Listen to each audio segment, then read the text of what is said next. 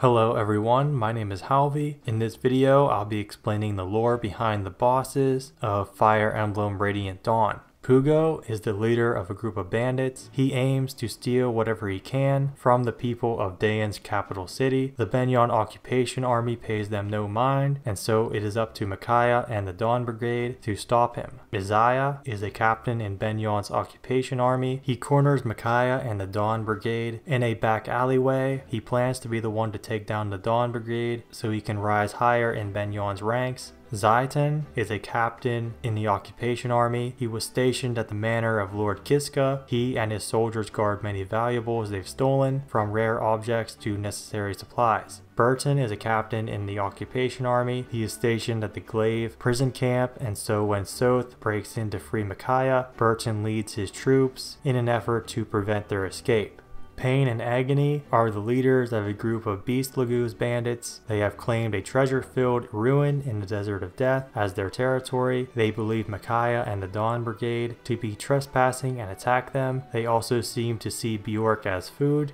Wystan is a captain in the occupation army. He is attacking Pelis's hideout when Micaiah arrives and helps to fight back against Benyon's forces. Laverton is a captain in the occupation army. He and his troops are in control of the Maraj territory in Dayan. He is willing to kill hostages to force his foes to surrender. Djur is a captain in the occupation army. He oversees operations at the Umano prison camp, one of the largest work camps where former Dayan soldiers are being held prisoner. Micaiah and the Liberation Army come here to free the soldiers and add them to their ranks. Radmin is a captain in the occupation army. He executes civilians in the Shifu swamp to lure Micaiah and the Dayan Liberation Army into a trap. Jarod is the general of Benyon's occupation army in Dayan, serving under the Senator Numida. He gathered all Dayan men of fighting age and put them to work in labor camps. Their work was brutal and designed to break both body and spirit, destroying any hope they had of fighting back. He also fortified his army with weapons and supplies bought with stolen funds from Dayan. He purchased mercenaries using those same stolen funds. He constantly sends his men to hunt down Micaiah and the Dawn Brigade. He is a noble from a minor house and rose to his position through his own skill. Soniki soon found out about what Jarod and Numida had been up to, and so she formed up an inspection team to confirm what she had heard. Jarod and Numida realized they need to finish off Micaiah and the Liberation Army as soon as possible. However, all of their attempts fail. Numida then betrays Jarod, placing all of the blame on him and appealing to Soniki that all was done without his knowledge. Upon realizing that he has been betrayed and with seemingly no way out, Jarod resolved to at least take down Micaiah with him as revenge for driving him to this point. Jarod tries to ambush Micaiah at night but is stopped by the Black Knight. Jarod's Lieutenant Alder takes a blow from the Black Knight and sacrifices his life for Jarod's. Jarod then holds himself up in Dayan Keep for one last chance at revenge on Micaiah. He is foiled once again and defeated by Micaiah's Liberation Army.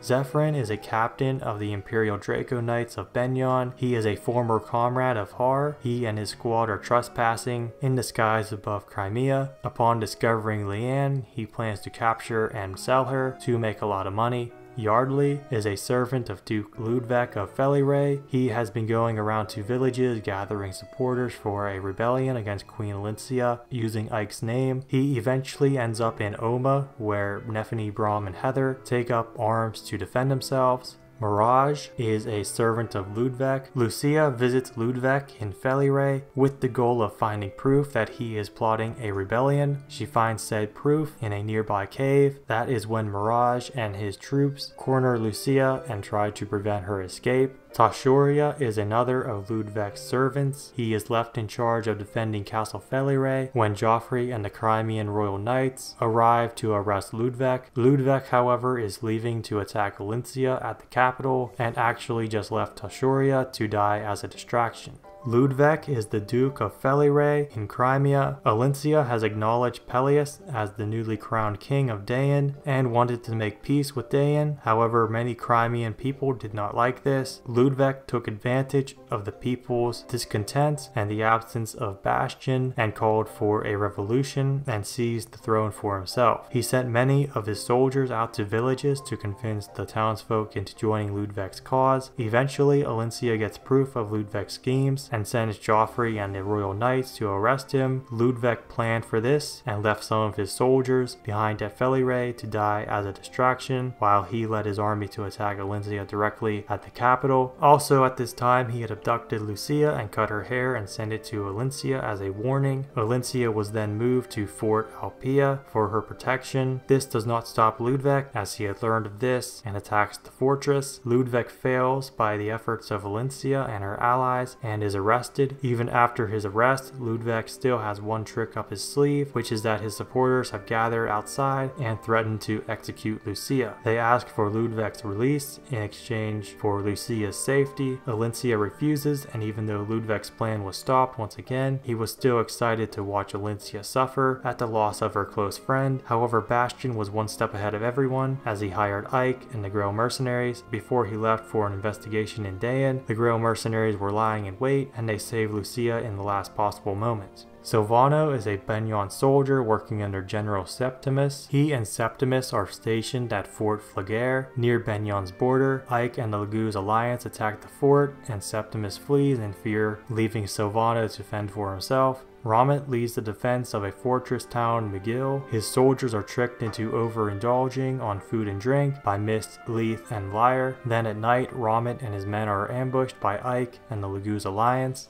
Istvan is the general of Lord Seliora's personal army in Benyon. He fights against the Grille mercenaries and seeks a reward and glory on behalf of his master. Veyona is a Benyon commander in charge of defending Benyon's supply train at the Ribbon River. This is also where several senators are camping. Ike and the Grille mercenaries attack this camp to try and force Zelgius to retreat from the front lines. Callum is a Benyon soldier serving Zelgius. He is stationed at the top of a narrow passageway to the peak of a mountain and is tasked with preventing the Laguz alliance from interfering with Zelgius's and Skirmir's duel. Lombroso is a Benyon commander who defied Zelgius's order and, with the authorization of a senator, led an attack on Castle Seliora, where Ike and the Grille mercenaries were staying. He is driven by his hatred of Laguz and wanted to see them all killed. Lethe is a cat Laguz from Gallia. She is a proud warrior who once carried a hatred of Bjork, but her travels with Ike have led her to gradually soften this stance. Lyre is her twin sister. Lethe is fighting in the Laguz alliance against Benyon, and currently they are crossing the Ribbon River, retreating from the front lines. Dain now has entered the war and has sent Micaiah to attack the Laguz alliance. Micaiah ambushes them at night during the retreat, and Lethe is forced to fight when she cannot control her troops, as they would rather die than turn their backs like cowards. Kezhda is also a cat Laguz and a captain in the Laguz alliance. If Lethe is dead at this point, Kezhda will be in her stead, fighting back against Micaiah's ambush. Septimus is a Benyon general and a subordinate of Zelgius. After fleeing from Fort Flagare, he was ordered by Valtome to follow the Laguz alliance into the lava-filled Kalku caves and retrieve their charred corpses, as it was believed that they would no doubt die in the caves. They were alive, however, and Ike and the Grille mercenaries fought Septimus off as Skirmir searched for an exit into Gallia. Roark is a Benyon commander. He leads his troops in an invasion of Crimea, who was neutral at the time. Near the border, he has his soldiers pillage a town for funds and provisions for the army. The Crimean royal knights intervene and put a stop to him. Sergei is a Benyon soldier in Senator Valtome's personal army. Valtome enters Crimea with the intent to attack the Laguz alliance. Alencia stands firm and orders Valtome to leave. Valtome believes that she has no right to order him around, and so he sends Sergei to attack her. The Grille mercenaries and the Crimean royal knights successfully defend Alencia. Goran is a Dain commander. He led his forces in defense of Oribus Bridge against an attack from Ike and the Apostles' army. He holds Micaiah in high regard and believes Soniki is a false apostle. Sigrun is the commander of the Benyon Holy Guard and is one of Sonicky's most trusted retainers. In the Mad King's War, she barely ever left the Apostle's side, and late into the war, she negotiated with Har into letting Shiharam's men and families take refuge in Benyon. Then during Benyon's war with the Laguz Alliance, Sonicky was imprisoned by the Senate, but Sigrun and Tanith were able to free her, and then they were able to arrive just in time to stop Valtome from executing Zelgius. As the Apostles' army is making its way towards Benyon, Micaiah and Dayan's army ambush the Apostles' units while Ike is away. Sigrun takes command and defends Sonicky with her life. Ike is the son of Grail and Elena. Ike and his sister Mist were born in Gallia, where they all lived happily until the day that Grail touched Leiron's medallion and killed Elena. Ike witnessed the entire event and was traumatized by what he saw. Zeffren and Zelgius were in the area and realized what had happened. Zeffren then sealed Ike's memories away so that he wouldn't have to live on with such a burden. Afterwards, Grail started the Grail Mercenaries and moved to Crimea, where they performed odd jobs for villagers. Then, after Grail's death at the hands of the Black Knight, Ike took command of the Grail Mercenaries and was one of the leading figures in Crimea's restoration during the Mad King's War. The new Queen Alincia then granted him a court title and land. However, Ike soon renounced his title to return to the life of a mercenary as he disliked politics. Then Ike supported the Laguz Alliance and fought against Benyon up until Sonicky's release from imprisonment, after which he was appointed general of the Apostles' army. Currently, Micaiah and Dayan's army are occupying Castle Nox in Dayan. They continue to stand in the Apostles' army's way, and so Ike leads an invasion of Nox and hopes to end the battle quickly.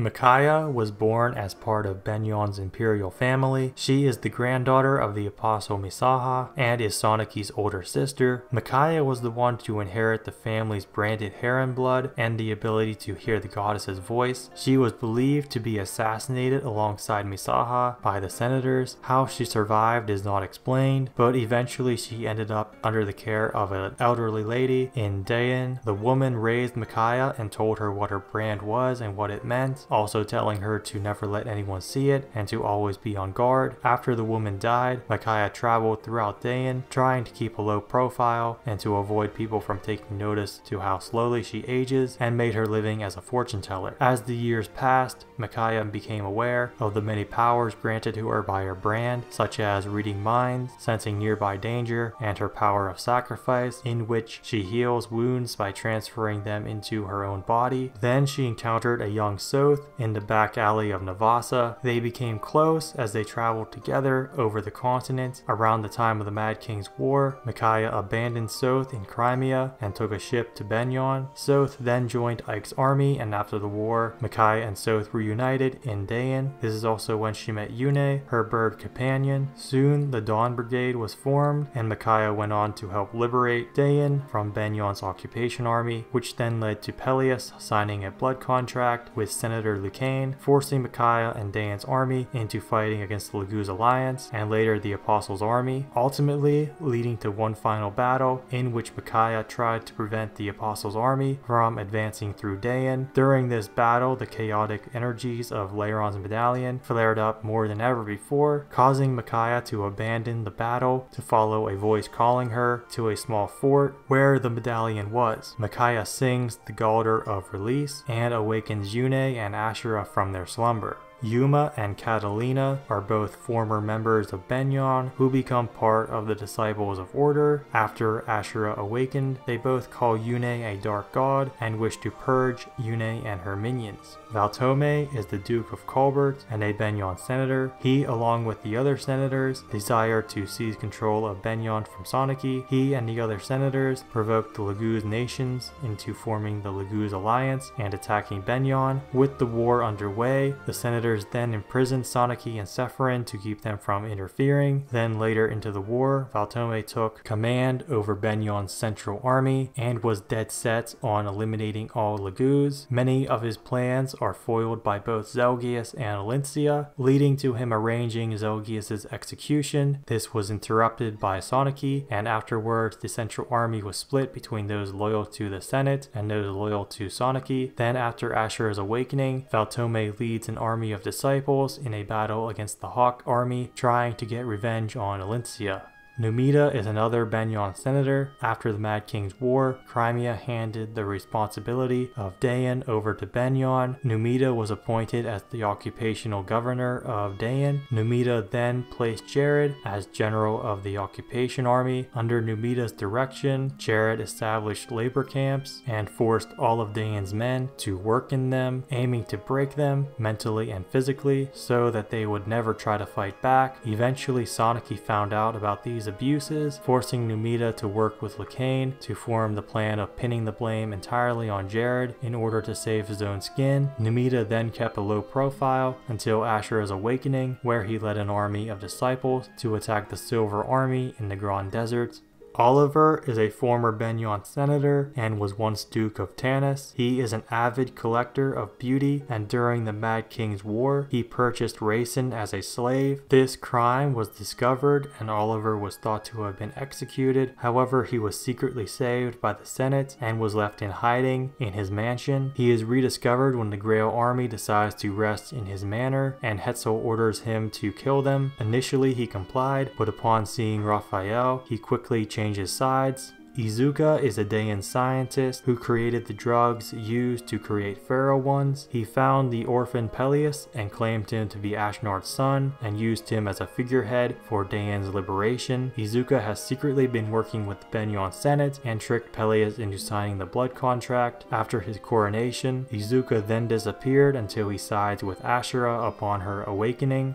Hetzel is a Benyon senator and the Duke of Asmin. Days before Misaha's assassination and the Serenus massacre, Hetzel purchased Raphael at a slave auction. Raphael soon fell ill, but Hetzel nursed him back to health and promised to return him to Serenus Forest. Hetzel had no involvement in the events. However, he did admit that he could have done something to prevent it, but didn't. He just stood by and let it happen. Raphael soon fled and somehow ended up in Hatari on the verge of death, but was saved by Nyla. Hetzel then quietly follows Okane's orders, claiming that he had no other choice, all the way up to his final confrontation in the Tower of Guidance. Lethe is the Duke of Gados and the leader of Benyon's corrupt senators. Long has he been plotting to overthrow the apostles and give control over Benyon to the Senate. He is the ringleader behind the assassination of the apostle Misaha and framing the herons for it, which led to the Serenus massacre and fueling the hatred between Leguz and Bjork to burn ever stronger. He then had the young Sonaki installed as the next empress, and he knew that she would never be able to hear the goddess's voice, and so he spread the lie that the reason for that was that Sonaki had just not come of age yet. He had Benyon's people and Sonaki herself believe this lie for a long time. He had Peleus and Nesala both signed blood contracts and effectively had their countries under the Senate's control. He is also the one behind Sonaki and Zeffren's imprisonment during the war, which allowed him to seize control over Benyon. Upon Ashura's awakening, he basically goes insane, calling himself Ashura's chosen one. Lethe joined the Benyon army when he was young and served for several years, rising through the ranks until he became general of Lethe's personal army. He was inspired by Shiharam, Har, and Zelgius. Lethe then became Zelgius' second-in-command in Benyon's central army, where he respected Zelgius even more and saw him as an even greater role model than before, so much that when the central army split, Lethe abandoned his service to Lethe and followed Zelgius to side with Zeffren and Sonaki. Then, in the Tower of Guidance, Zelgius challenges Ike to a duel and orders Lethe to kill the others if they interfere, except he can't harm Micaiah. Zelgius and the Black Knight are one and the same. Zelgius was born in Dayan and is branded through his father's side. Because of the brand, his family hated him and he grew up alone, unable to trust anyone. Eventually, he joined Dayan's military to escape the abuse, but he soon realized that this was not something he could easily escape from, as he aged much slower than others, leading him to hide this fact by rarely removing his armor. He knew he could not keep this up forever and would eventually have to leave the the army. Zelgius grew accustomed to being alone, but during his stay in the army he served under Gawain and studied swordplay from him and greatly admired him. That was the one thing that Zelgius would miss when the time came. Zelgius is then found by Laverton, who offers Zelgius to come with him, and neither of them would ever have to be alone again, as Laverton has something he must do and would very much like Zelgius's help. From then on, everything he did was almost entirely by Zeffren's will. Then Gawain left Dayan under the name Grail and formed a mercenary company. Zelgius was crushed, but he vowed to find him again and challenge him to a duel to know if he had surpassed him. Zelgius then became a general in Benyon's army, and during the Mad King's War, he worked as the double agent. He became the Black Knight to conceal his identity and quickly won Ashnard's favor due to his incredible strength. Zeffren then ordered the Black Knight to take the medallion from Grail and give it to Ashnard to begin the process of freeing the Dark God. This also gave the Black Knight the chance to have his duel with Grail to decide whether or not he had surpassed his teacher. This duel, however, left much to be desired, as unknown to Zelgius at the time, Grail had severed the tendons in his sword arm, leaving him much weaker than he was in his prime. Also, Zelgius could not obtain the medallion as he heard the roar of Gallia's king in the distance and was forced to warp away. However, throughout the Mad King's War, he saw potential in Grail's son Ike, ultimately leading to their duel at Nado's castle, in which Zelgius let Ike win so that Ike could live and get stronger and live up to his father's legacy. After that battle, the Black Knight was presumed dead, but Zelgius, under his own identity, continued to assist with Benyon's war efforts. 3 years later, the Black Knight reappears to save Micaiah and help her win Dayan's liberation. Then Zelgius led Benyon's central army in the war with the Laguz Alliance, while also appearing before Micaiah as the Black Knight a couple of times, all the way up to the time that he is almost executed by Valtome, after which he returns to Benyon to free Zeffren from his imprisonment. Finally, in the Tower of Guidance is the moment that Zelgius has been waiting so very long for. Ike and Zelgius have their final duel. Zelgius is mortally wounded by Ike, and Ike has lived up to Zelgius's expectations, as he truly felt as if he was fighting against Grail in his prime, and that his rivalry with Ike gave his life meaning. As he dies, he thanks Ike and says he will await Zeffren in the afterlife.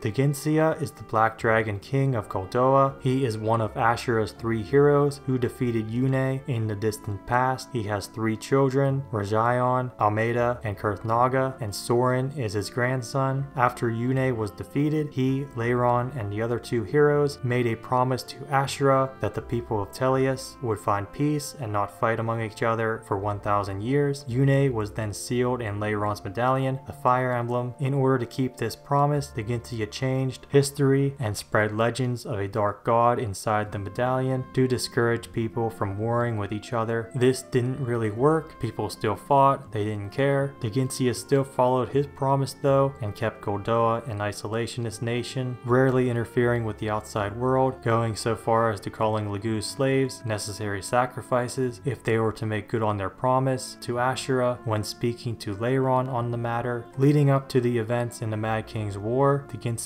lost 2 of his children to Ashnard's ambitions. This almost tempted him into burning Dayan to the ground. When Ashura awakens, Dginsia fights on her side, as he sees it as punishment for all that he has done and for what he allowed to happen. After he is defeated, he asks Yune for forgiveness, which she does. He then appoints Kurthnaga as the new king of Goldoa. Zeffren, long ago, was known as Laverton. Laverton is from the Heron clan and was a close companion and advisor to the goddess Ashunera. He was also blessed with the ability to hear her voice, an ability that he would later pass down through his descendants being all of Benyon's future apostles, as he got together with Altina and the 2 had the first branded child. Then the brand would appear in all future apostles. Their abilities allowed them to predict things like impending disasters and how crops would fare. It continued like this all up until Misaha was assassinated and Sonaki became the next apostle. It was mostly Laverton's idea that Ashunera should split into 2 halves, Ashura and Yune, though this just led to war between Yune and Ashura's 3 heroes that ended with Yune's defeat. Laverton did not want to see Yune destroyed, so he suggested another idea to have Yune sealed inside a medallion, and then this led to the promise that Bjork and and Laguz would live in peace for the next 1,000 years, and Ashura would allow Yune to return to her and once again become Ashunera, but should the people continue to fight, Ashura will annihilate them. There was also the condition to wake the goddesses early with the Galder of Release, and Ashura also warned that should Yune wake from the chaos of war, then she would also awaken and rain down her punishment. Eventually, Leiron had his child, and he found himself to have lost his power, unable to transform or sing Galder. Fearing how the public would react to this phenomenon, Leiron faked his own death and went into hiding in Goldoa, where he stayed for centuries and watched as Laguz were enslaved by Bjork, and the two races could not stop fighting with each other. After failing to convince the Ginsia to do something about it, he set off on his own and visited Misaha in Benyon, where he learned that she was planning to expose herself as a branded in the hopes that this could stop the prejudice and hatred and bring the two races closer together. Leiron, inspired by this new hope, planned to return to Goldoa and spread the good news. Shortly after, Leiron learned that Misaha was assassinated before she got the chance to do so, and the Serenus massacre had occurred as well. This devastation resulted in Leiron deciding that Bjork no longer deserved to live, and Laguz are flawed as well. He was resolved to awaken Ashura early and let her cast her judgments and punish the people for their crimes. However, Leiron lost his powers and could not use the Galder of Release, so he came up with the idea of releasing the goddesses through a continent-spanning war. To do this, he became Zeffren and became a Benyon senator. He also took advantage of Ashnard's ambitions and allowed him to learn of a dark god inside the medallion, leading to Ashnard desiring to find the medallion and release the dark god, inciting the Mad King's war. Zeffren also recruited Zelgius to his cause, as he felt that he could not accomplish his ultimate goal alone. Zeffren then didn't have much else to do as the wars broke out, and he just observed how things progressed. And finally, due to the war between the Laguz and Benyon, the Fire Emblem grew more and more unstable, and Yune was about to be awakened through the chaos of war. However, Micaiah was able to arrive in time to wake her through the Galder of Release. This didn't matter to Zeffren, as he was already beside Ashura, waiting for her to wake up, and when she did, he told her his side of the story, that Laguz and Bjork could not resist the urge to fight, prompting Ashura to pass down her judgment, turning almost everyone to stone. Zeffren then remained in the upper levels of the Tower of Guidance. He sealed the doorway to Ashura through magic tied to his own life and waited for Ike and the rest to arrive.